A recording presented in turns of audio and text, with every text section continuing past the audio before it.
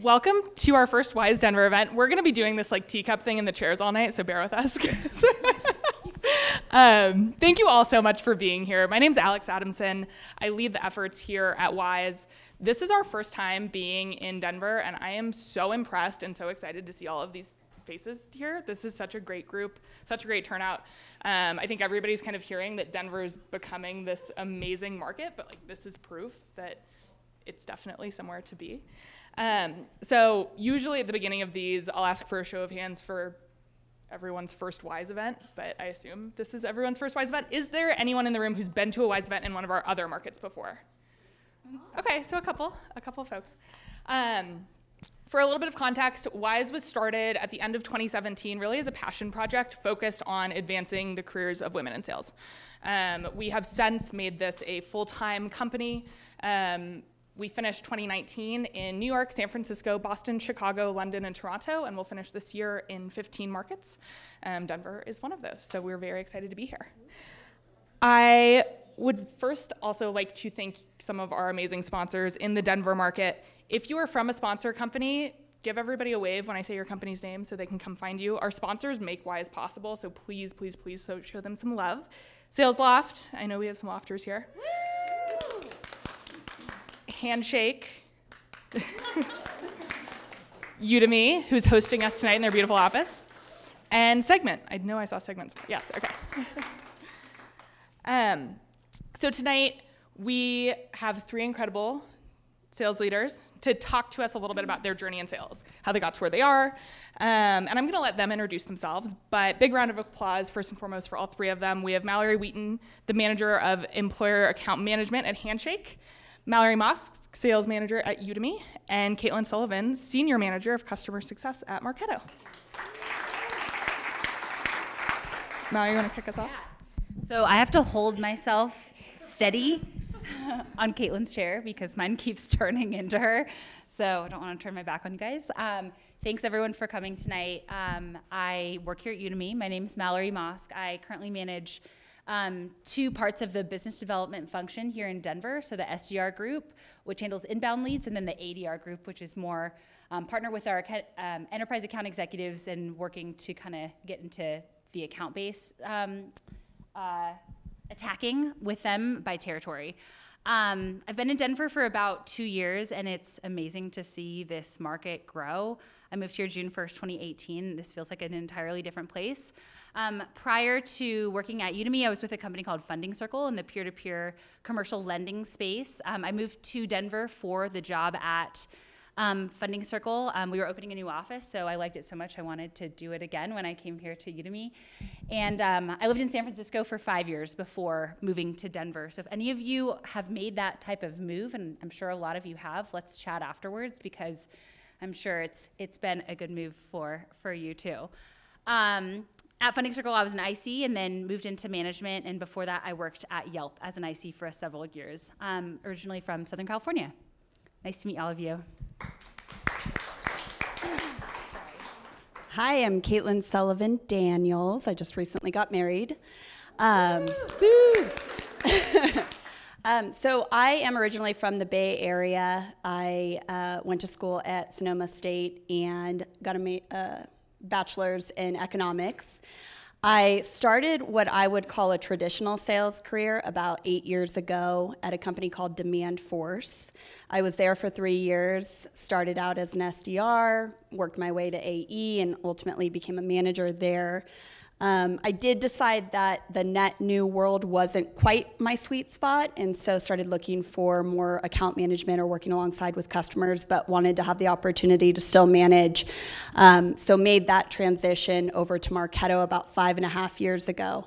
So been there for quite some time, and during that time, I have lived in 3 cities and have grown from being a manager to a senior manager to director, got demoted when Adobe bought us, back down to senior manager, but all in all, it's been a wild ride and really have enjoyed it. One thing that I think is important, part of my story that I've experienced both at Demand Force and here at Marketo is quite a bit of change. while I was at Demandforce, we went public, and we also got acquired by Intuit. Luckily, I left prior to them getting rid of Demandforce. But when I made my way over to Marketo, we were acquired by Vista about a year in, and then ultimately sold over to Adobe. So I have definitely seen a ton in my short tenure in my sales career. Hi, everyone. I'm the other Mallory, Mallory W. I currently lead our account management function at Handshake. So I lead a team of quota-carrying account managers responsible for renewals, upsells, cross-sells, and then a little bit of prospecting into our long-tail customers.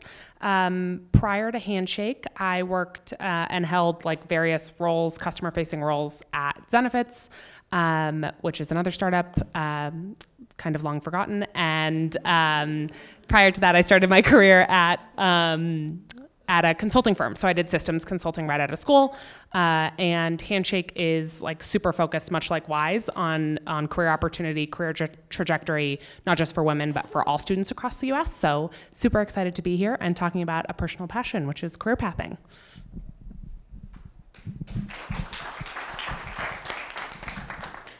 So to kick it off, I'm gonna ask the whole group, tell us a little bit about your first sales role. Did you even realize you were in sales? Because I think a lot of people start out in sales, don't even realize they're doing something in sales, or they were a Girl Scout and didn't realize that they were selling things. So tell us a little bit about your first sales role and what that experience was like.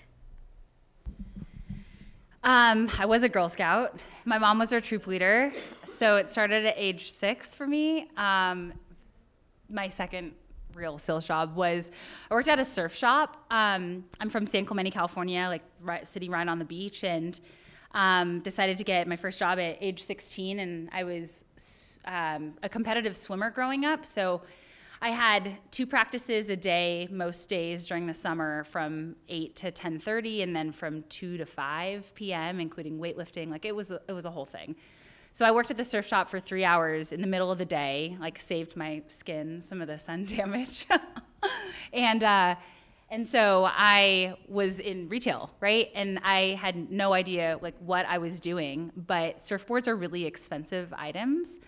And I'm not really a surfer. Like, yeah, I can surf, but I'm not like a surfer. So we have these pro surfers who live in Orange County and would come in and kind of look at boards and wetsuits. And again, this stuff costs several $100s. Nice boards cost $800 to $1,000. So they're like, this looks nice. And I'm like, yeah, this looks nice. Like, you should take it home. You should buy it, sort of thing. Like, no understanding of discovery or like asking questions about what they're looking for in terms of board width or height or what the purpose is, if they're a longboard or shortboarder, like no concept of that. You just kind of saw people in like board shorts who showed up to the surf shop, and I thought, oh, they're probably gonna buy something because they're looking at surfboards. So I've come a long way since that time, and taught me. I guess I didn't take a lot away from it other than the fact that I knew nothing.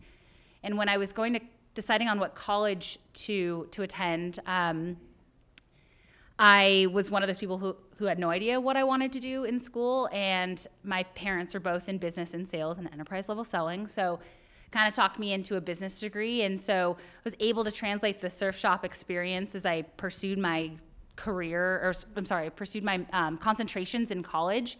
Was able to pick classes in leadership and marketing because I knew that I really like to communicate with people, and I really like to understand their motives and goals and objectives, and that's kind of helped me decide to get into where I am today in the sales leadership space. So the role before Demandforce, I worked for a company called, started out as University of Dreams or Dream Careers. I don't know if anyone participated in it, but basically it was a paid-for internship program. And so we were selling, it was a for-profit company, and we were basically selling an experience that included an internship during the summer.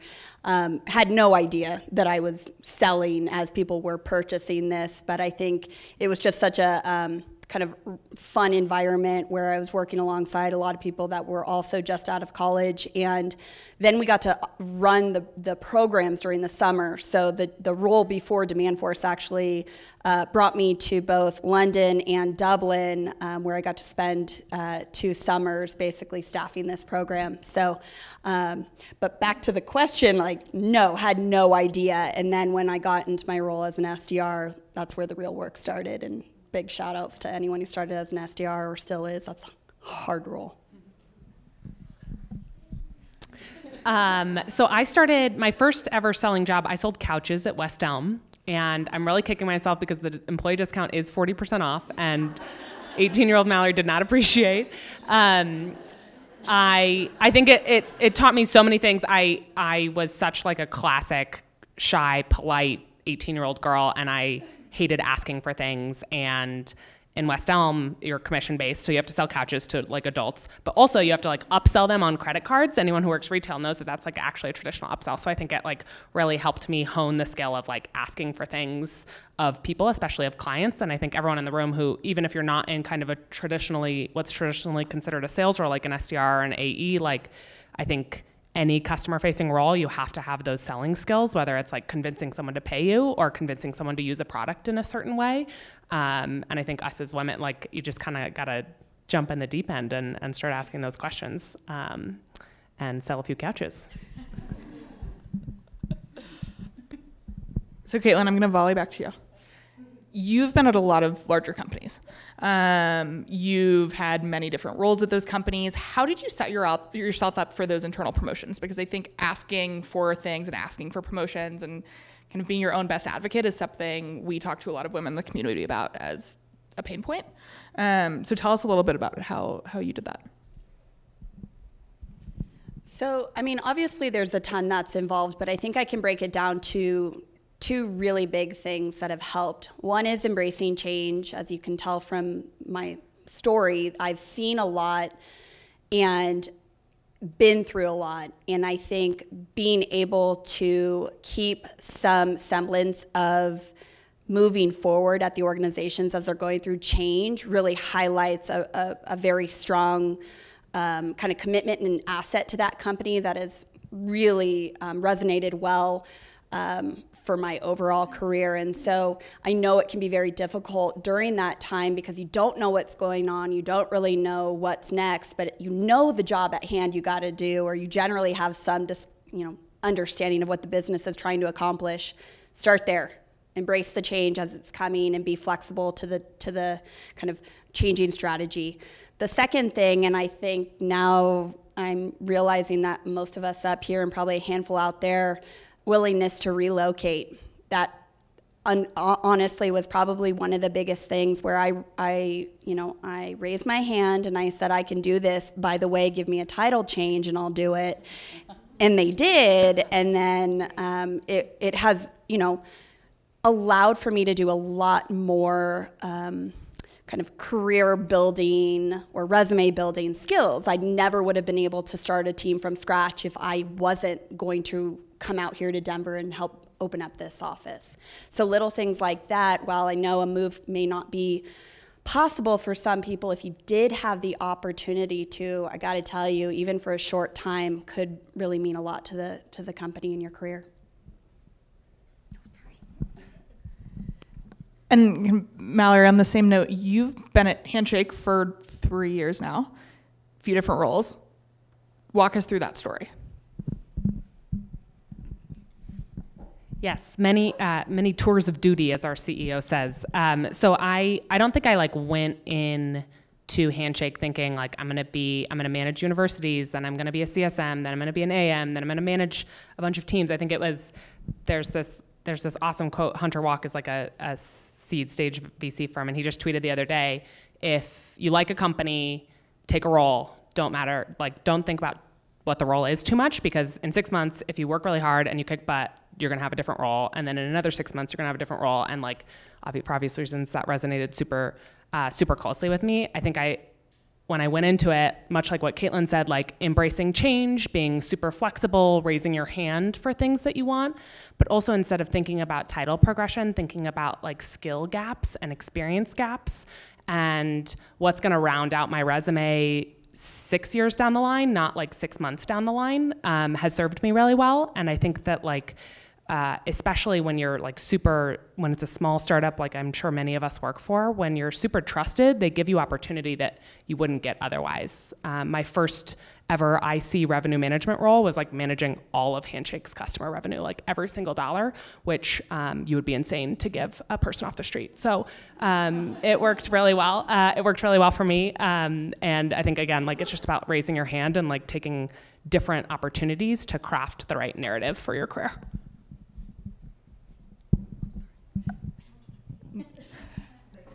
Yep. Do you know where this is going? Similar story. Funding Circle for 4 years. Mm-hmm.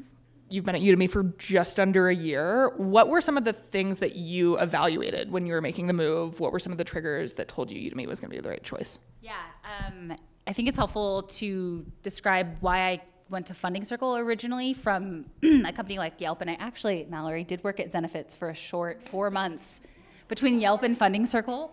In 2015, so it's kind of a crazy time. I was in this working with small businesses at Yelp. I called into Chicago and parts of Northern California and parts of Oregon there, and I really liked the concept of fueling small businesses. So Funding Circle's mission is all about helping build a better financial world for small business. And I didn't know a thing about credit when I was going there, so that was my challenge, was to understand like what do small business owners care about, and what does their P&L look like, and what type of bank statements are they supposed to provide to lenders like us on a given month in terms of income and spend and all that type of stuff. So that was a big learning curve for me, but I knew how to sell. Funding Circle did a lot there. I started out in an account management position on our partnerships team. So I was working with large brokerages. A big one was called Fundera over in New York. So I supported like 30 sales reps over there, and they were sending me deals, and I was doing all the AM work and communicating the loan details and all that. I moved into that relationship management role there. I moved over to serve as an IC on our direct sales team, so working with the business owners directly. Was promoted in management, was an SDR manager there for a bit, managed up to 17 account executives at one time there, moved to Denver, ran an AE team here. And honestly, like, I was exhausted. It was a 4-year sprint for the most part. In 2017, our direct sales channel, which I was managing, grew at 279%. Yeah, over the course of a year. So we hired people, but we didn't hire as much as we stretched the team, and that stretched me personally. So we went through an IPO last September 2018, and once I left in April, I was like, oh my God, I need a nap. So I took a couple months off, and I learned a lot from the experience at Funding Circle. So I was trying to sleep and rest up and just get my bearings straight again, but also think about my next job. And what I really liked about Funding Circle is being able to lay like the groundwork down and build a foundation for future success. I was employee number 110 maybe at Funding Circle in the US business when I was hired in 2015. So I wanted something small, again, where I could have a huge impact in areas I know that I'm strong at, which I think include onboarding and hiring people, training, and driving strong performance. Privately held companies are interesting to me too. Again, I think you can have some really solid impact. I also wanted a company where I would experience high growth, which meant being really flexible, being able to be really flexible again, and rolling with some of the punches and like just kind of dusting my feet off and saying, let's do this again. I was also looking for an org that was mission driven, and Funding Circle is very mission oriented. So the concept of providing better education to people all over the world is something that I didn't know I valued until I met the team here and was like, oh my gosh, like this is absolutely it. I've been here for 6 months as of last week, and so I'm still new and learning the business, but it's everything that that I thought it would be initially coming on board. So been an absolute fun ride, and yeah, those decisions are starting to happen, right? Like the uncomfortable stuff. Us growing globally is not something that is always easy on me or my team, but I think I've built a lot of resilience from my last roles and can carry it over here pretty well. Everyone's kind of mentioned this idea of taking on a role where you don't know how to do everything. And I read a stat a while ago, I'm sure everyone here is semi-familiar with it, but women won't apply for a job unless they hit 100% of the bullet points, everything on the JD. Men will apply if they hit 60%. I want to open it up to the group. The benefits of raising your hand, putting your name in the ring, even if it's something you don't know how to do, this kind of mindset of like FITFO, you can figure it out. I had a boss who used that term and I loved it. It stuck with me forever. But I think a lot of people don't give themselves credit. They actually do know how to do it. So let's open that up and we'd love to hear your thoughts. Eager beaver. Sorry, I feel like we're ignoring the West Wing over here. Meaningful eye contact. So I think that I lost my train of thought when I was making a joke. So we were talking about taking on a role, even if you don't, yep. So I did have something meaningful to say about it, which is that I think that especially in, I think we were surveying the audience and many of you all are in smaller companies or startups or places where contextual knowledge matters so much more than years experience or you having the job title before. And whenever I would raise my hand for a role, but get kind of scared that I haven't done this role before, I don't have 3 years experience, I don't look super old or super experienced. Will people trust me as a manager? Things like that. I think I think about the idea of onboarding someone externally. And if that idea is so much more painful than doing it yourself, then you should absolutely do the job. And that's been kind of my barometer about how scared I am. Yeah, I was just going to say, talk about imposter syndrome. Prior to getting up here tonight, I'm like, why am I going up here in front of everyone and telling my story, right? I think it's part of overcoming some of that self-doubt and getting in front of opportunities that scare the crap out of you. And I think, at the end of the day, I think about Marketo when I first started, completely different ball game for me. It was account management, not net new. It was way more complex and sophisticated. Not that this matters, but things like a job description didn't exist. I was part of a greater plan for the organization. And so showing up to work was kind of well, what can I do to make an impact and make myself seen and heard? And I think the biggest thing is, getting your hands dirty. You were hired for a reason. You have a brain. You have some intellect. You probably know how to interact with human beings. Do some semblance of those things every day until it starts to make more sense.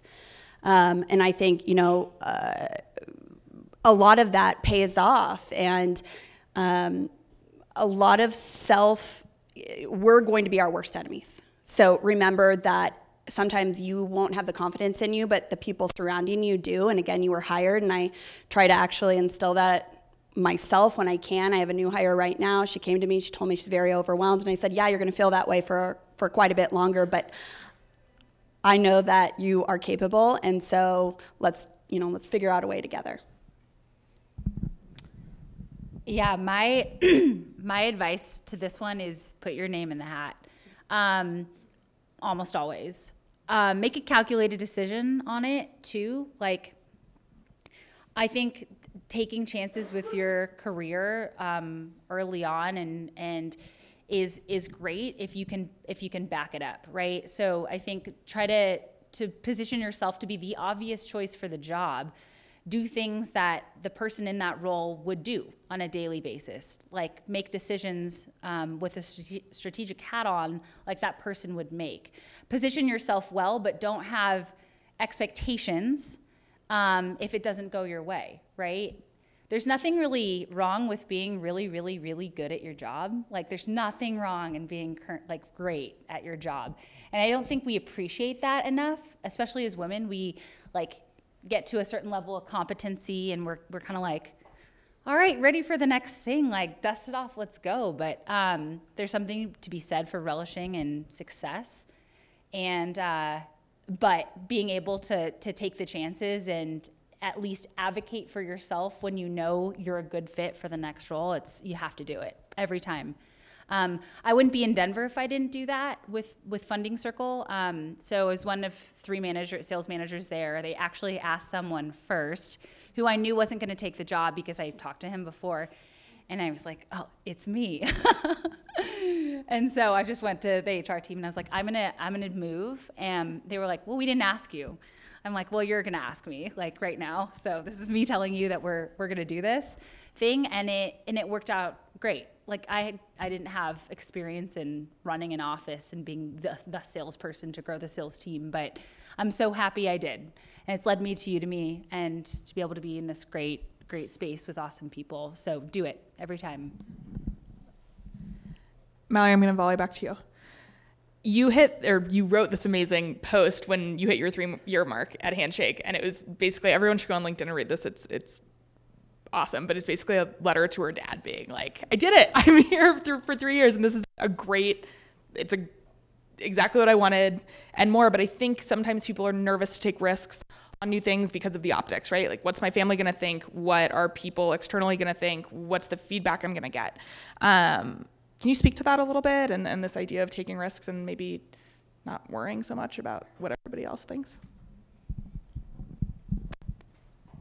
Yes, thank you for the LinkedIn shout out. You all should go read it. Personal brand matters, which is why you should write LinkedIn blog posts. So my dad's been at the same company his whole life. Is the context behind this. And so he obviously thinks I'm a total insane person, that I think 3 years is a long time, or that I stayed at a job for less than a year and things like that. So I think that the way the startup community has normalized this quite a bit, where like the period of acceptable time has obviously shrunk. But I also think that there's like so much like fear around taking risks. I joined Handshake, I was one of the 20s. There were 20 people when I started. And so it wasn't a real thing. It was in a really crappy office. It was scary, and for a number of reasons. So I think it's like when you have the freedom to be flexible with your career. I'm unmarried, I don't have kids. If I lose my job, my parents live 45 minutes away. Like, I can take risks, and those risks have paid off so well for me. And I think for all of us, like, take the risks when you can, because the upside is like so much higher than like plugging into a role that feels super safe. And then to Alex's question around like the perception and things like that, I think for me, I've always just like pulled my, everyone always talks about like have your own executive board and your board of mentors and things like that. And for me, that those aren't necessarily people who I like aspire to be, but peers I really respect.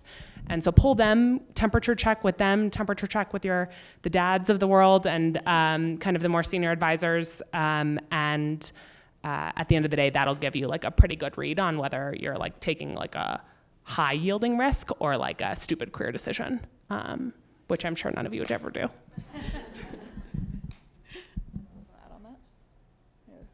want to add to it? Oh, no. Mallory, piece of advice you feel like you're constantly giving your teams over and over again. We're going to do one like quippy question for everybody before we get to Q&A. They're right back there. No. I actually did ask the team about this because I think I talk a lot, and I think we talk a lot as a team. I think I talk a lot about like building your brand and finding ways to become indispensable to your organization.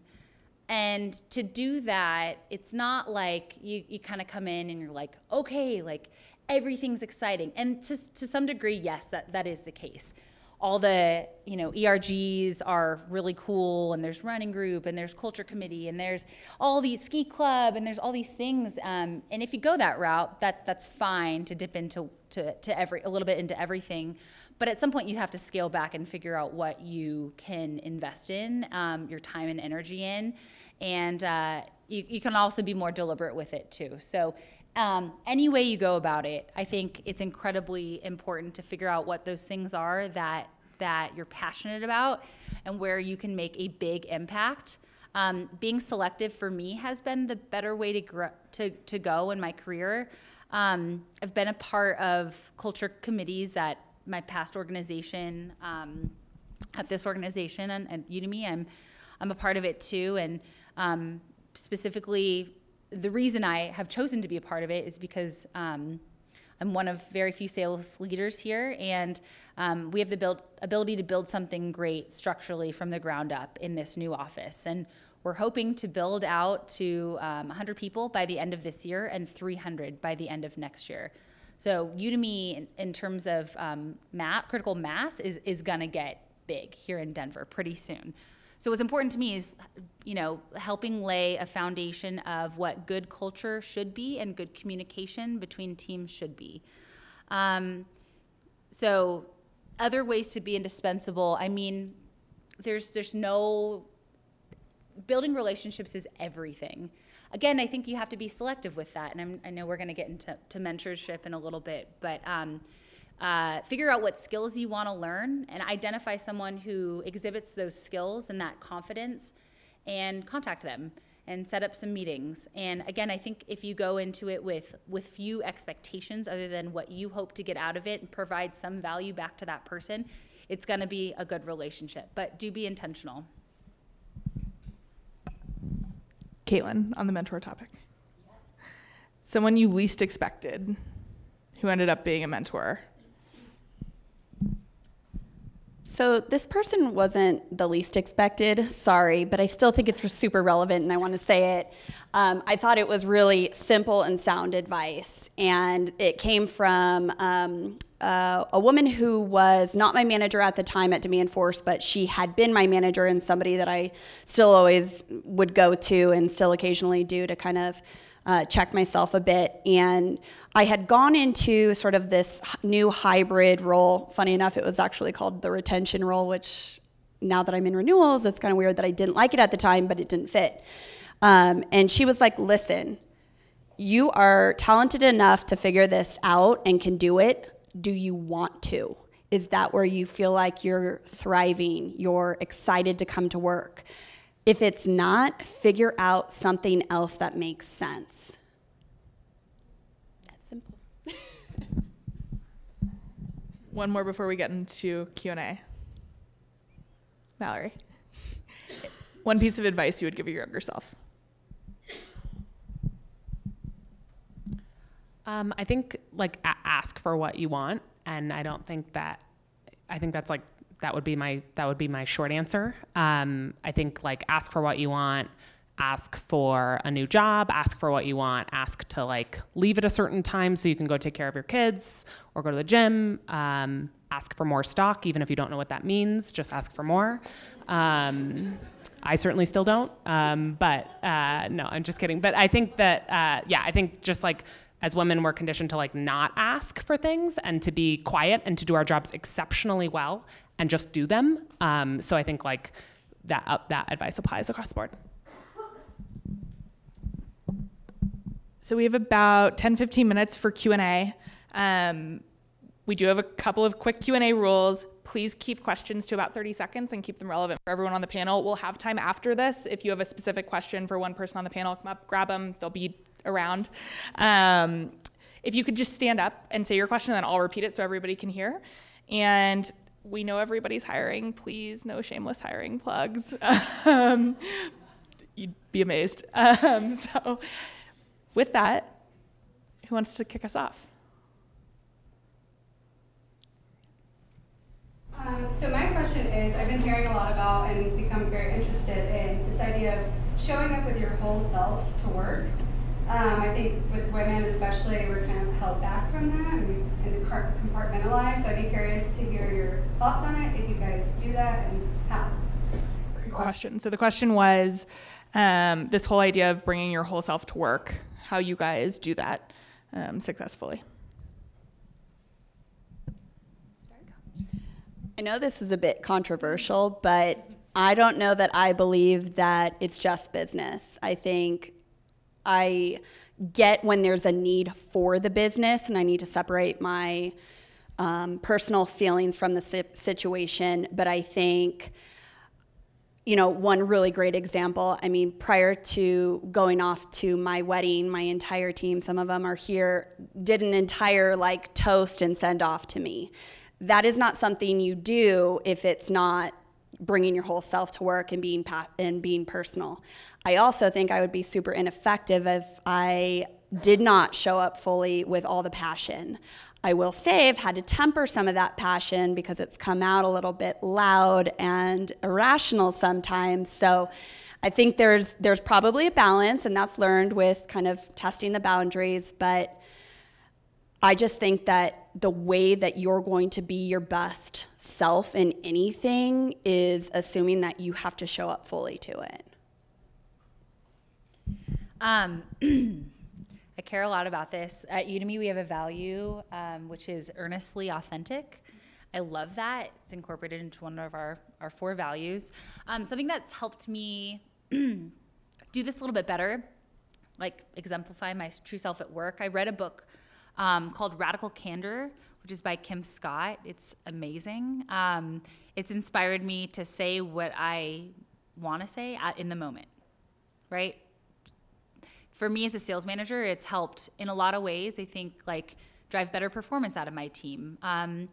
If there's any like lingering weird feelings, everyone feels it. It's not just you. Your rep certainly feels it. Your team feels it. Just call it out in the moment and solve for it then and there. So it helps with the kind of like velocity of decision making. It helps build trust within your team, which is like the foundation of any high performing team. If you don't have that, you're not going to have anything. So that book is a good source of inspiration. I recommend reading it if you haven't already. Thank you for the question. I think super tactically for me, this is when I first entered into sales, my models of excellence were like really sharky, really aggressive men. And I'm so not sharky. And more of a minnow. That was, I had a minor epilepsy on stage. So anyway, I like lead with like a very intellectual sale. I lead with like a really relationship sale. I do challenge because we've all read the Challenger sale and we know that that works. But like I'm not gonna swear on the phone. I'm really not. I'm not gonna like yell on the phone. I'm always gonna be super diplomatic. And for me, there were no pictures of success that looked like that. So I felt like I had to change. And the only thing that got me past it was just doing it and doing it just as well as them, and like proving to myself that with the numbers that like this approach works too.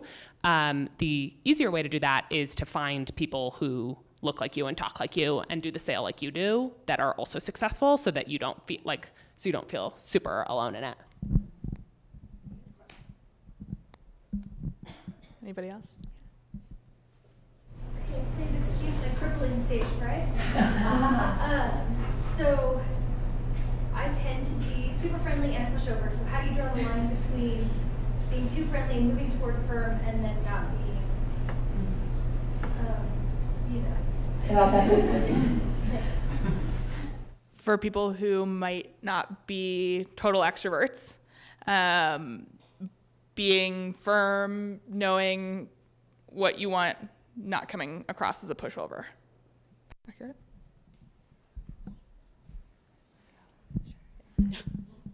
Me again, the minimo. So I super resonate with this question. I think for me, what helped me is when I know I'm going to face objections, writing out like the tree of objections. So like super tactically, I'm gonna ask for this price. I know they're gonna throw up on it. What am I gonna say next? Like things like that, and then couching things like I totally empathize with your situation, deflect, like my boss, my finance, whoever, help me give me the confidence early on to like actually stand firm, because at the end of the day, like it isn't your fault. You're being told, like you're just doing your job. You're being told to do something and you're being told to hold firm. So just tell them that. And if you have a good enough relationship, be like, I was on the phone the other day, like, hey Jared, I hear you. Like, I can't go tell my CEO that. And they get that. They're battling their own internal battles. Yeah, I think Mallory kind of said it well as far as the writing down in particular for me. I feel like I'm probably, I'm a bit outgoing, but I can definitely sometimes not have the aggressive nature in me, especially if I'm talking to a customer or prospect. And so kind of writing word for word what I'm going to say and anticipating that kind of at least gave me some semblance of what I felt like was control in a situation that made me feel very out of control.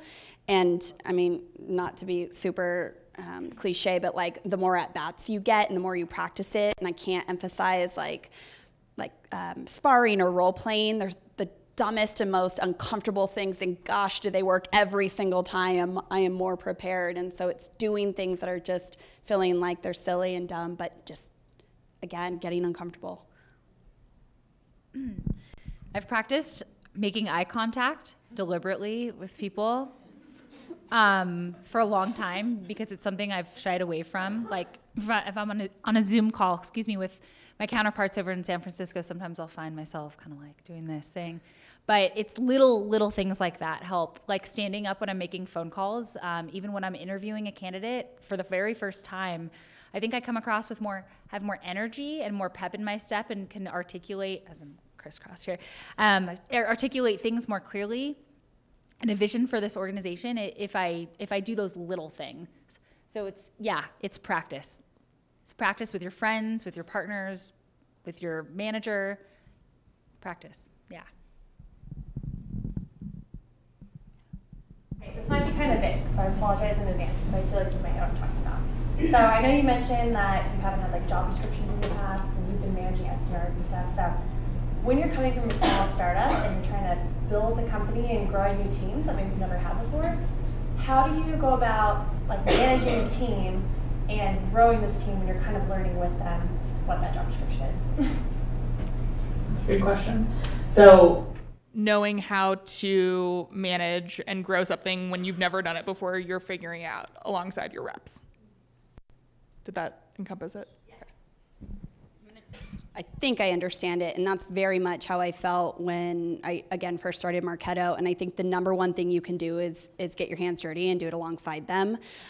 Number one, that's how I started learning the role that they were doing and understanding where, like, I needed to figure out a way to develop them, but I had no idea what they were doing, so I had to get some semblance there. That also is sort of helping the overall, like, what is this department supposed to be doing and what is the business outcome?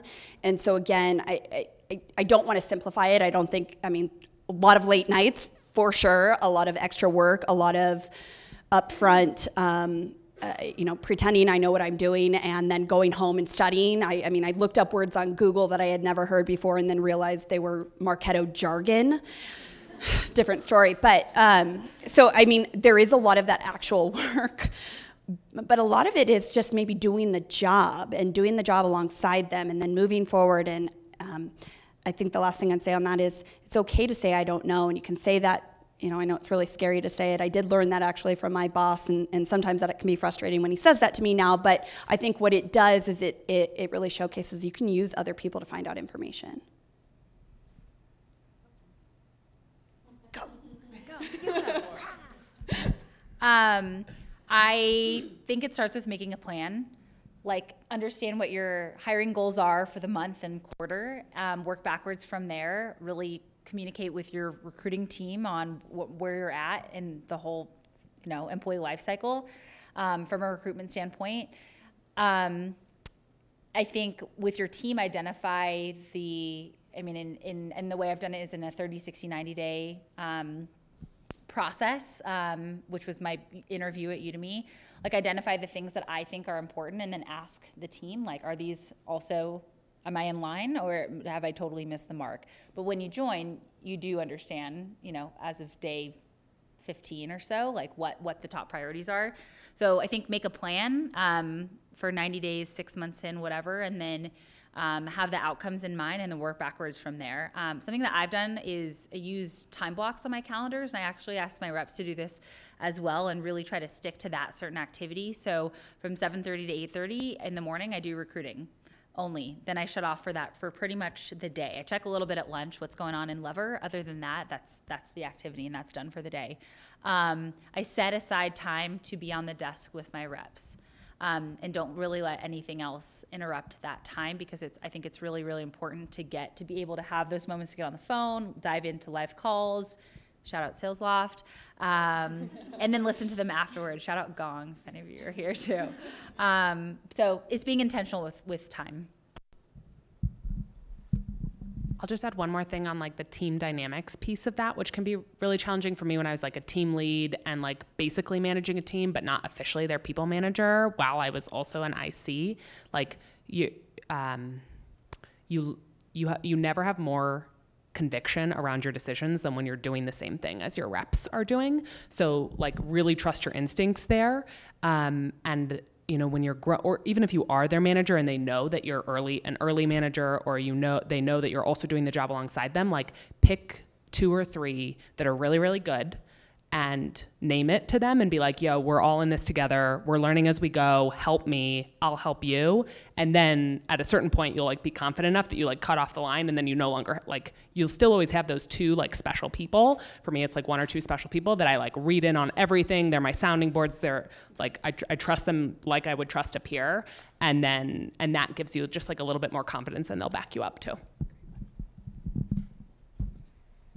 I'll add on to that too. I think tasting the soup consistently is good. So like knowing that you should be parachuting back in regularly, even once it's like figured out, just to know what's going on. And then beyond that, I think it's a trust thing with your team. Like my reps know I will never ask something of them that I haven't done or am not willing to do, because I've done it next to them time and time and time again. So I think there's something to be said for that. I think we have time for, we've got 2, another hands are coming up. Okay. I saw you in the back first. So I think just being in the sales role, we're kind of all doing the same thing over and over and over and over again. Just kind of want to hear your thoughts on like how you guys keep like the passion alive in your job. Sales can be a lot of repeat work, and it can feel mundane sometimes. How do you keep the passion when you're doing a lot of the same tasks?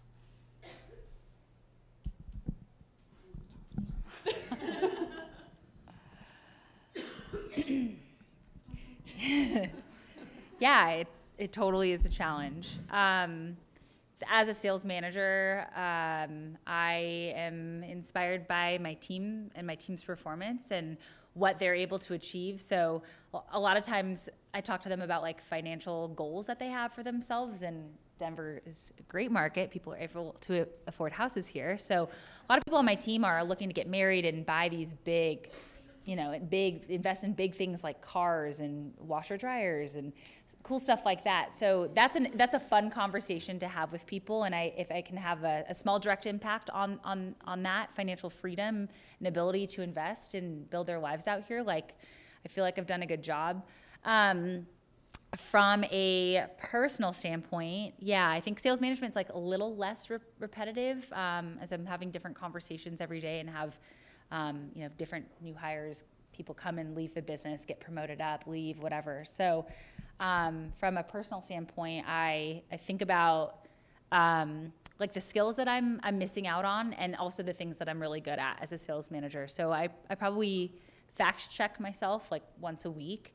I don't mean to like shameless plug Udemy here, but I'm going to. We have a cool tool that we use internally called our learning paths. So essentially it's a web page where you can build on it. It's a list, right? You're building a list of Udemy courses or HBR articles or books that I want to read. So that's kind of like my task list. So I dedicate about an hour to invest in those areas per week. I often dip into it like a lot more than just the allotted hour, but that's a way to keep me inspired and focused. And I share some of what I learned with my manager. So he knows that I'm invested in growing my own career and can take the time to do it. Because I think a lot of us probably don't have a moment in the week where we dedicate, an hour and a half to do it. And you're like, it's Sunday night and I want to watch TV and I don't want to do the thing. I don't want to take the course. I don't want to read the book. But I do it during the week. So it actually breaks up my work week a little bit. Those are a couple ways that I stay inspired. She said it really well, but I think that's the biggest thing is what can you do to maybe create some opportunities for yourself to learn a new skill set or build on a skill set while you're having some repeat. I think you'll eventually, if you've mastered your craft, maybe it's time to move on, think about new opportunities. But I think Mallory over here said it really well. Side projects is the only thing I would add to that, which is probably an obnoxious answer, but I think that whether it's becoming like the AE who knows the most about this section of the product, or the documentation expert, or the product liaison that's like championing that. But like if you're really truly bored, then go up segment, find a new role, find a new company. Also, like, talk to your friends about what they're doing and what they're learning. I started reading a lot, like 5 years ago, like a lot, like a couple books a month at one point. So I think reading has been an awesome way to open my mind up, and I try to alternate between like sales heavy book and then a fun book. So I run a book club here at Udemy. It's something, again, what we're doing on the side to inspire this culture of learning. We read The Challenger Sale last, and we're reading Becoming by Michelle Obama this month. I think we have time for one more. Right here. Is that you? Go for it. Okay. This maybe come off as like pretty dark, but can you talk about it? Well, everybody's here, they know me. Can you talk about a time when you like failed epically as a leader, and then the lessons that you learned from that you took with you? That's a great one to end on. Yeah. A time where as a leader you epically failed and what you learned. I'm kidding.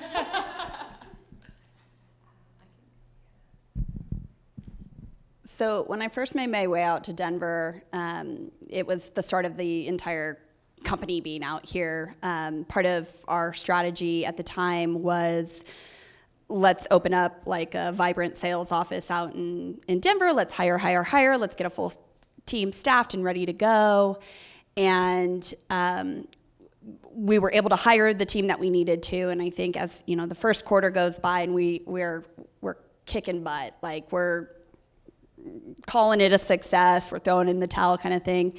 And over the course of the next couple quarters, it became clear that there was probably quite a bit of enablement that hadn't taken place, and just like continuous rigor with our CSMs who, I forgot to mention, do carry a quota and renewals and full growth. And I think there were things that individuals were able to pick up along the way, and the ones that kind of understood what they were going to do, kind of gravitated where they needed to go, and then they're sort of created so that, and then there was sort of like this mad mob mentality, like things were just going awry. And so as we were closing out the second year after Denver, I mean, I've definitely said out loud that was one of the hardest years of my life, because it was just so, like, I guess humbling would be the word. I went out thinking like, this is going to be amazing. Like, I'm growing this team. I got promoted. Yay. It's not easy. And I think when I look back on that, I think it's really, again, an experience that I'm going to use as, again, my own self-gut check of, am I doing this the way that it should be done? And am I continuing to put the rigor into it? Any other failures up here? Nope. I lost our biggest customer last year, so I think probably anyone who manages relationships in this room knows the like gut-wrenching feeling when you can't sleep because the biggest logo is going to turn. So I think that is like taught me a ton about humility, and also like prioritization of your accounts. Like, if you know that like the board knows about this logo, then like pay more attention to them than literally anything else you do. And I think, what else do I have to say about it? I think that like the reason if your manager comes down on you hard because of churn, or if your director does, or if your CEO does, it's literally because it like, for some reason, is the thing that the board always cares about the most and needs like a detailed reason why, because if people are churning, it means you're building an unsuccessful business. In this case, it was kind of an isolated issue, but like, I think that like we all fall on our face, and we all make the wrong decisions about how we spend our time. At Funding Circle, I made some mistakes in hiring. And when I think about that, I think like, is it me? Is it the way I trained the team? Is it the culture that I built, or is it the hire themselves? I don't know to this day. I'm gonna say it's a little bit of both. I hired about 5 people who like acted and thought the exact same as each other, and it's really hard to understand that in a panel interview when you're talking to them for an hour. Maybe you had an hour and a half of time with them before you call them with their offer details, and they're super excited. But like culture starts with hiring and the people you bring in the door. So for me, and it turned out to be a really scary situation for the culture of the office.